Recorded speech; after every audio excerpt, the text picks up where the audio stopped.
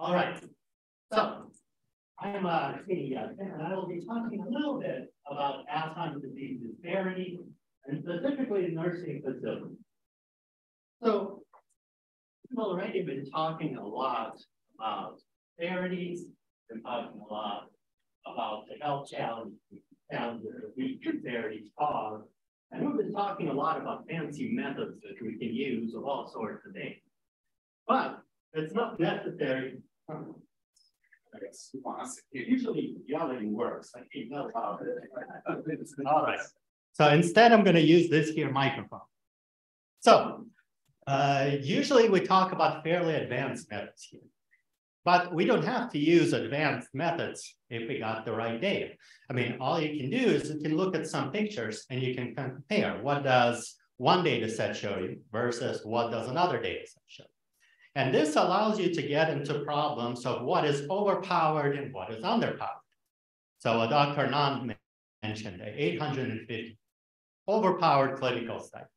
I look at say 850, well, might as well put it in the trash, can't do anything with that.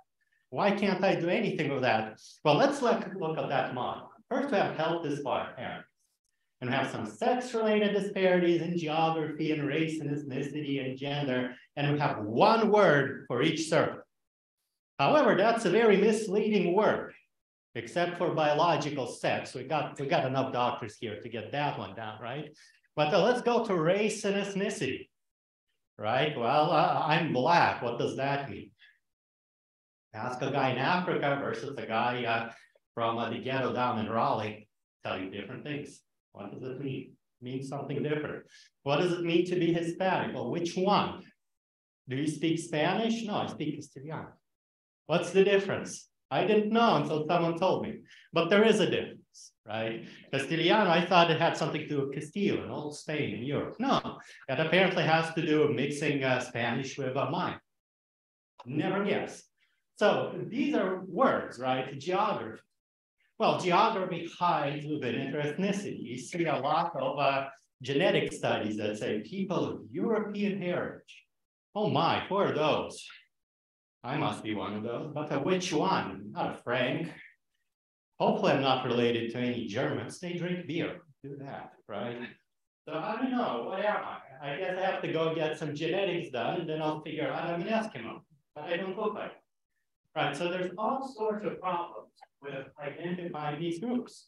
And if you can't define a homogeneous group or a homogeneous enough group, what are you calculating disparities between? You don't know, you're averaging out whatever happens to be in the group, and whatever racial, ethnic, behavioral, cultural, what have you differences happen to be in that group, they get averaged out too. So is 850 people enough?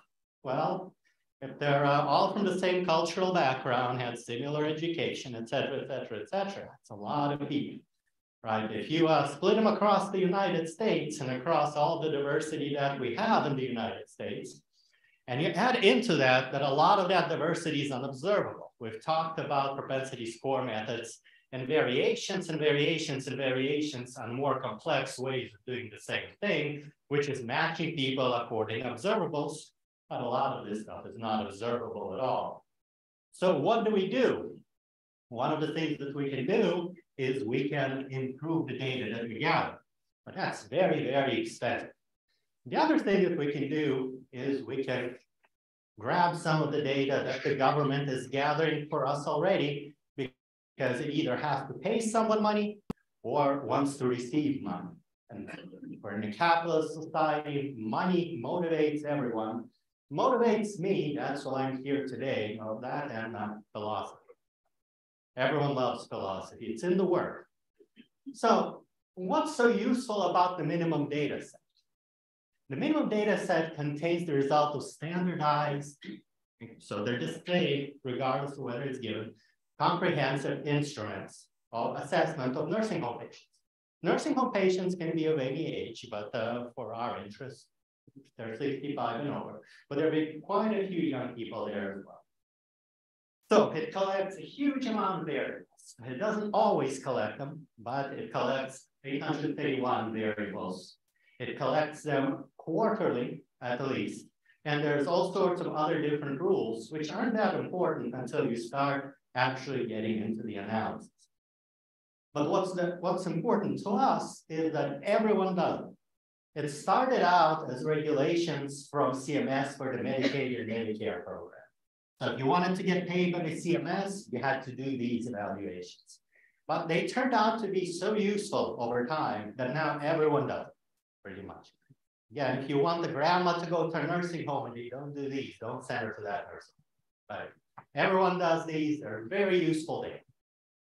Now, since everyone does these, and again, this is just some information, I talked about this before, you're free to read over this at a later time. It's been so useful that it's been revised at least 3 times already. And each revision is, of course, a hiccup into the analysis. I'll talk about that later. But the good thing about the MDS is that everyone does it, which means we have outstanding sample size. So, Pacific Island, not the most populous group in the United States, as you will see, but we have data of 4,454 people who identify as Pacific Islanders, and all of the data that's available from DS and what's linkable to the MDS from other age or income appropriate sources, like, for example, Medicare, Medicaid. If you're in real good terms with the Army, maybe they'll let you link something to it as well. Otherwise, not so much, right? But this is huge. The health and retirement study is 50,000 or something overall, and about 20-something thousand is Medicare enabled. Here we have more people just in this obscure category, Pacific Islanders. So we have, of course, 21 million white Americans, 1 million Hispanics, 85,000 Native Americans, 3 million African Americans, 500,000 Asians, what have you. And the Alzheimer's disease population is equally large, right, in proportion. So you can see the pie charts, they look more or less the same, right? So I guess there must be no disparities whatsoever in nursing homes. So even though we have a decent amount of people here and a decent amount in comparable percentages of each population have Alzheimer's disease, there are quite a few disparities inside of these nursing homes. So here we have all of the races and ethnicities that I could gather together from the MDS. Other race ethnicity is Black all the way in the bottom. We can see confidence intervals right here. This is huge data. We have small confidence intervals. So this is perfectly normal. So as previously mentioned, a lot of these are going to be statistically significant. And I guess they are statistically significant for the most part. So other race ethnicity, the least homogeneous group, who are these people? I don't know, neither does anyone else, right? Maybe they're Indian. Well, a lot of the people who are Indian and that filled out the demographic questionnaire for this seminar right here said that they're Asian. So maybe they're Indian, maybe they're not, right? We don't know who these other guys are. But they have low Alzheimer's disease rates once they actually get into the nursing home. Next up, we have Asians. Asians have lower rates than whites on average, except at the very high ages when it starts going up. As we'll see a little bit later, Asians aren't really that big at putting their people into nursing homes. So we're going to have some population maps, and we're going to see it doesn't happen that often. So blue is sort of your bog standard 79% whites. So there it goes on. After that, we have African Americans, followed by Hispanics. So this pattern of disparities is here, and it generally makes sense, at least as far as African Americans and Hispanics are concerned. This is what we expect to see. I've put in the Native Americans and the Pacific Islanders just like as lines in here because I ran out of colors and they overlap too much with everything else. It'll be very inconceivable to try to look at this.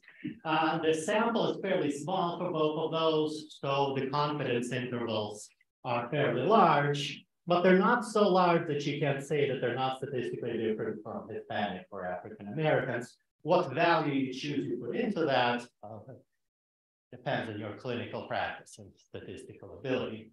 So this is just a trend of the disparities compared to whites. So higher, more than whites, lower than zero, less than whites. This shows pretty much the same picture. And then we can see that a lot of these disparities for most ethnicities, except for Asian, Asians have their own pattern, right? Goes up with age. Gender, sex-related disparities, we're not allowed to use the word gender for this anymore, so I'm not going to. Again, they're still there, go up with age, males less than females. Now, we have that circle that says geography. Let's see how all of this sample size actually goes out into us being able to or unable to measure geographic disparities. Here's a cheat sheet for those of us that have kids that went to college and no longer remember the states, or from people that aren't from America. These are the United States. Let's see what's going on. So first, let's take a look at the geographic variation. So here on the right, we're always going to have the age-adjusted rates. And on the left, we're going to have the crude rates. And on the next slide, I'm going to add in singular maps from Medicare 5% data, which represents the whole Medicare population. So we're comparing nursing homes, where we expect to see higher rates, to the general population, where we expect to see more national level rates. And I'm including the age-adjusted rate here just to make a point about data size and representability. Some states to pay attention to up front. North Dakota, going to be a troublemaker. No one lives there, but there's all sorts of strange rates going on. West Virginia, horrible place to be if you don't want Alzheimer's disease. That's another place to look at. Well, the stroke belt in the southern states, but not visible here. We're also going to look at Colorado. Colorado is going to pop out on a regular basis. That's that guy right here. And surprise, surprise, this little guy right here, New Hampshire, also is going to be causing trouble over time. But so far, this is just a general MDS map. Nothing exciting. For males and for females, again, we expect high rates for females, but apparently, especially in North Dakota. Let's remember about North Dakota, we're a very low population state. Now, so whites, that's 75%. Let's go past whites. We want to talk about whites. There we go. So let's get to the minorities. So this is a heat map of the proportion of people that identify as Black or African Americans, or anything having to do with Black skin color, as a percent of the nursing home population. So where do Black people in nursing home live? Well, they live in the South, all the way up until here. There's a little bit more in the Great Lakes states. They don't live over here, right? So let's try to remember this now. Now, I'm sorry, is that within African Americans or is that? No, that's within nursing homes. So within the total nursing home population, all sexes, all races, all ethnicities, whatever you manage to put down on your evaluation, this is the proportion of African Americans. So 25% or greater here. I'm trying to use the exact same scale, heat scale for every single map. So it's every 2%. This hides some of the national variation in rates using 5% data, which isn't necessarily a bad thing, I'll say. So here's the 5% data prevalence map for Alzheimer's disease in African Americans. It looks blue other than New Hampshire. Something's going on in New Hampshire. We don't know what. But blue means just don't worry, right? If we change the map scale a little bit, all the colors will start showing up. There's a lot of in-state variation. But when you compare it to the population where the Alzheimer's disease people actually are, right? Not too many are going to be living in the community, right? So when you're comparing it to the nursing home population, it's not that bad, except for New Hampshire. Don't go there. Right, so African Americans, again, there's some problems in Colorado overall. In some of the southern states, Arkansas is a very poor, badly doing state, is going to show up quite often. And what's that other one? Arseniy, that's not Colorado, that's Wyoming. No, Wyoming, isn't it? Yeah. You got it. Which is a much less populous state. Even less populous. So again, something that's what we have. There you go. So this is one of the reasons we have these, because we want to see low population, high rate, probably concentrated in the nursing. Especially if there's a low population and it's low enough that you can't calculate an age-adjusted rate. Well, why can't you calculate an age-adjusted rate? You're missing an age group. And I need these in 7 age groups, so they're already aggregated. So is the Wyoming overpowered? No, not even with this huge data set, right? We can't calculate an age-adjusted rate. And we start getting at normally high rates when we're looking at the crews in nursing homes. And the state level map doesn't look that bad. Well, it's a little bit higher, but it doesn't look that bad. So we just look at some pictures, and this is a good indication that there's something going on at a very local level. So for a low population state, there could be one nursing home that's theoretically, right, that's causing all these problems. Just something to look out. And again, if you look at the population, not that many African Americans living. So males and females, again, pretty much stroke belt right here. We're seeing plenty about the stroke belt and the usual trouble. So next we have Hispanic Americans, and this is where Hispanic Americans live in nursing homes. They may live in the community at other rates, but this is where they live in nursing homes. Makes perfect sense. New York looks a little weird, but I don't know much about New York, so maybe there's plenty of people there as well. So the rates, again, West Virginia looks bad as usual. Doesn't look bad as far as the Hispanic residents go. Not that many Hispanics there, but there are plenty of Hispanics with Alzheimer's disease in the nursing homes. Right? Why are they there? We don't know. But all the other states look reasonable. And again, on the overall Medicare maps, we have West Virginia standing out populationally for Hispanics. Again, something going on with New Hampshire. But remember, these are small population shares. Whatever's going on there, it's probably not something we want to write to JAMA about. We want to go see inside and see what's going on here. Is there 1 or 2 nursing homes? Is there like a national program that everyone takes their relatives there because there's the best Alzheimer's? So not everything is reason to panic. Again, Hispanic males, tons in Texas and South Dakota for some reason, just the way it comes out. And West Virginia, again, causing trouble. Next, we have Asian Americans. Asian Americans in nursing homes concentrate in California and of course in Hawaii. If you've ever been to Hawaii, a lot of Japanese people there, and if you try to get a job, you'll know, right? And reasonably enough, since there's a lot of Asian people there, there's also a lot of Asian people in nursing homes there. But look, we're getting rates all over the place. North Dakota, again, very high rates among Asians.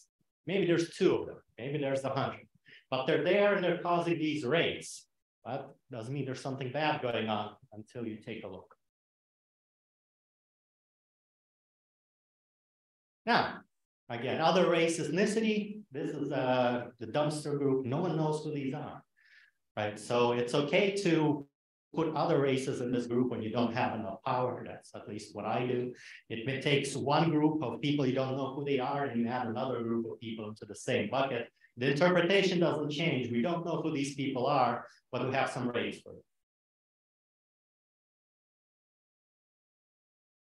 Now, Pacific Islanders live in Hawaii most of the time, right? And that's where their nursing home records are.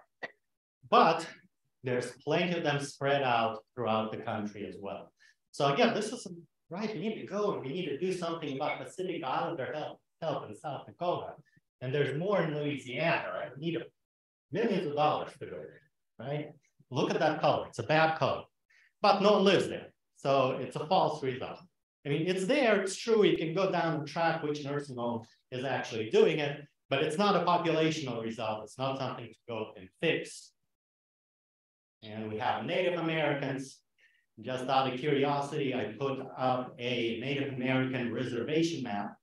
And as you can see, concentrations of Native Americans in nursing homes map into those large groups of Native American reservations, which makes perfect sense. But again, right, all the usual suspects. There's high rates in the South. What are we going to do? The only question, the only answer is to be more careful of interpreting our data and be more careful with identifying our populations of interest.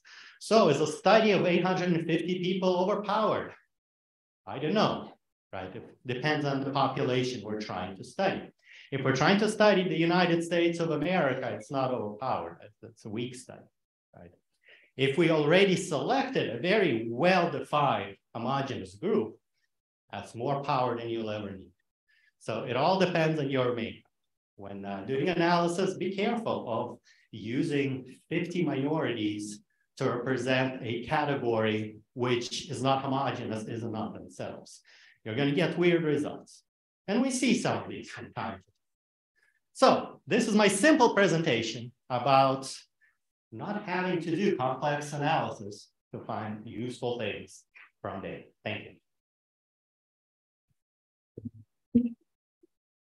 Questions? Yeah. By Dr.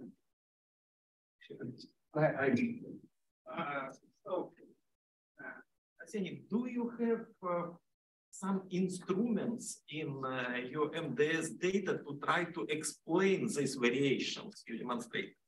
Sure, we have 849 variables. Take your pick. You want cognition data, we have cognition data. You want something else, we got something else. And this is which kind of cognitive environment related? Well, since version 3, they've been doing the brief interview for mental stats. And I won't comment on the quality of that versus the MMSC. Some people will not like it, and some people will write an article about it. It's essentially the same thing. Both will get published. Right? It's up to you. If you like it, use it. That's what you have. You don't have anything else. That's what's there. Right. In MTS 2.0, there were all sorts of schemes to get indirect versions of cognition. I think cognitive health scale or something like that, that they used other questions to generate, like proxy interviews, sort of, but not proxy interviews. But the formal assessment comes with 3.0, that's the BIMS. And we can do that. We can actually see how does it vary by mental status, or at the very least, how does it vary by your ability to do tests?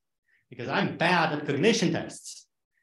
I can't remember 20 words that you just told me. Maybe I'll remember 2 weeks from now, but definitely not right away.